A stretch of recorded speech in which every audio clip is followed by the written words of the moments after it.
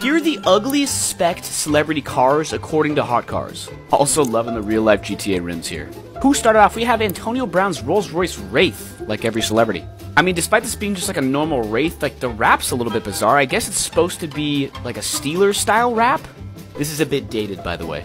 will.i.am's DeLorean, it's a little bit bizarre, but like, I don't know, there's a little bit of me that's like, it's kind of sick. Sylvester Stallone's Ford Mustang GT, it looks a little bit like early 2000s-esque, but also like isn't super bad. Marshawn Lynch's old Jeep Wrangler, I guess the only reason why this is up here is because it was priced at $90,000 at a charity auction and it didn't even sell. I'm also getting a little bit of a Monster Energy drink vibe here. Justin Bieber's old Leopard R8, okay. Lawrence Gartel's Maserati Ghibli, which looked like the Teletubbies took a collective shit on it. Alright, another will.i.am vehicle, his custom Vita Beetle. I think it's kind of sick too, again. Probably outrageously expensive, but still. Chris Brown's old Gallardo. And Hulk Hogan with the Happy Meal Dodge Viper. Ba-da-ba-ba-ba.